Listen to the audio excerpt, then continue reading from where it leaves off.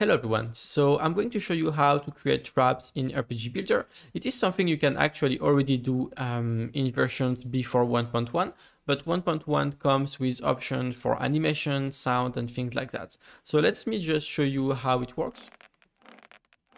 So as you can see, as I step in those traps, not only I'm taking damage, but there is also an animation playing as well as a sound. I'm going to do it again. Great. As you can see, they have a cooldown also, so you have freedom on how quick you should be able to re-enter those traps and get this triggered again. In this case, I think I set it up to 5 seconds. Anyway, so let me show you a bit how this is set up. Traps are using the interactive node system, or rather, you can use the interactive node component or system to actually create some traps. So here we have a platform, which is just this entire thing here, but we don't really care about that. What we care about is those interactive node objects. So trap needle 1 and 2, etc. These are duplicate, of course, so we can just look at the first one. So what do we have here? First of all, inside this, it doesn't really matter because these are just mesh renderers, no logic on them. Everything which is important happens on the parent. So here we have a box collider.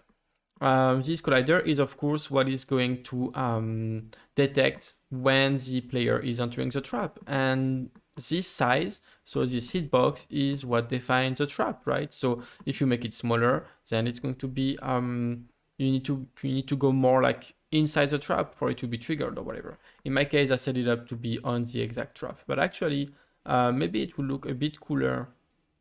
Let me see if it was a bit smaller. I don't know, it's up to you what makes sense, but yeah, now as you can see, it's only going to get triggered as we actually enter the trap exactly, or rather the spikes, right? Anyway, so we have this box collider, and you can have any collider type you want. Make sure it's trigger so that you don't actually collide with it.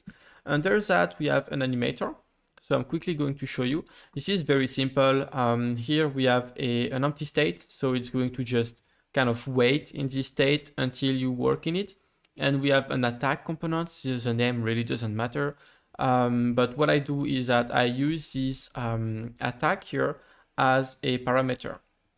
So if I go ahead and look at the trap here in the interactive node, you see that we have node animation attack, which means when we actually like triggers the node, then it's going to call the attack parameter on whatever animator is here, in this case this one. And what this does is that it's triggering this transition. So here we have a transition from any state to trap needle attack, and this is just an animation of the spikes going up and down. That's all it is.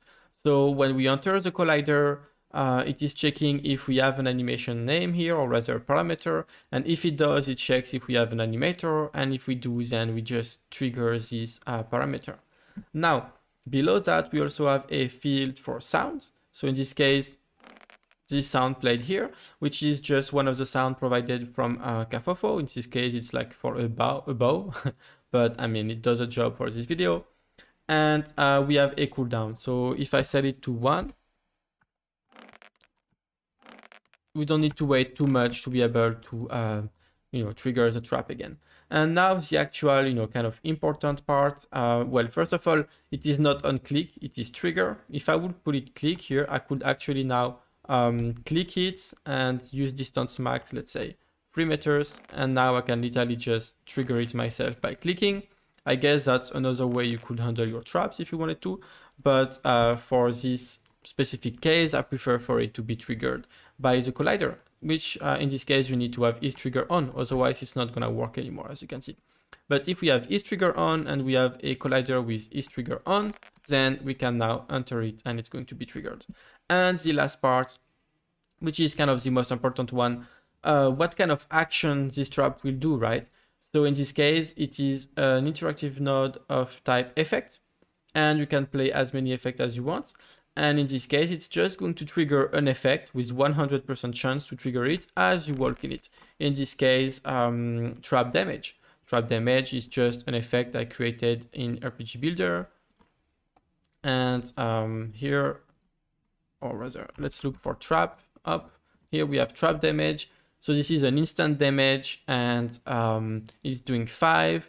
It's affecting the health, it's physical damage, and that's pretty much all there is to it. And we just have a hit blood particle effect, because you see when I get hit, we have this kind of blood particle. Now I could really easily tweak the damage. If we think it's not enough, up, I can now take 25, and you see that we just died. So all of that is working perfectly. It's really cool. I think you can really have fun with that, how you you know, set up your game world. And I don't know, I think personally in a lot of games I like when you have some kind of hidden traps and stuff. So I think a lot of you are going to come up with some cool stuff. That's pretty much all there is to it. Like I said before, it's not really a new system. It is literally using the interactive node, but the interactive node is a very flexible component, meaning you can do many other things that I never really talked about yet on those videos. But in this case, just an example on how you can actually quickly set up a trap. So that's it. I hope you like it. Thank you for watching, and see you in a future video.